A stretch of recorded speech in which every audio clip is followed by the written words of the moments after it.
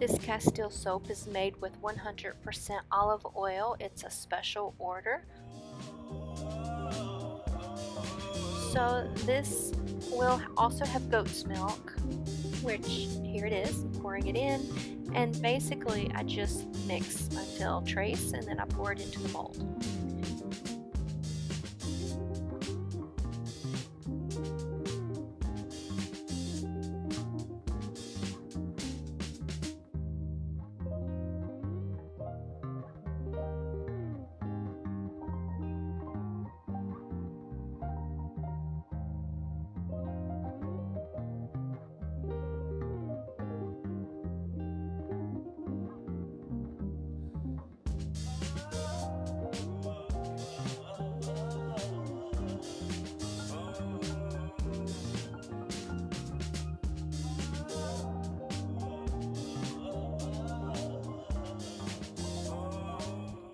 The problem came when I went to cut it. I had let this sit for several months before I even came around to cutting it. That was my mistake. I should have done it a lot earlier.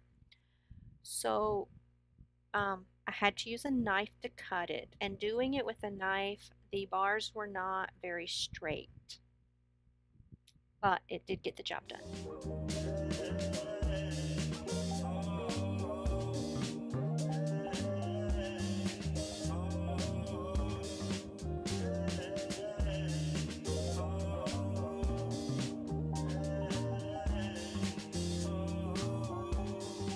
Here, I try to wet the knife to see if it slides in a little bit easier.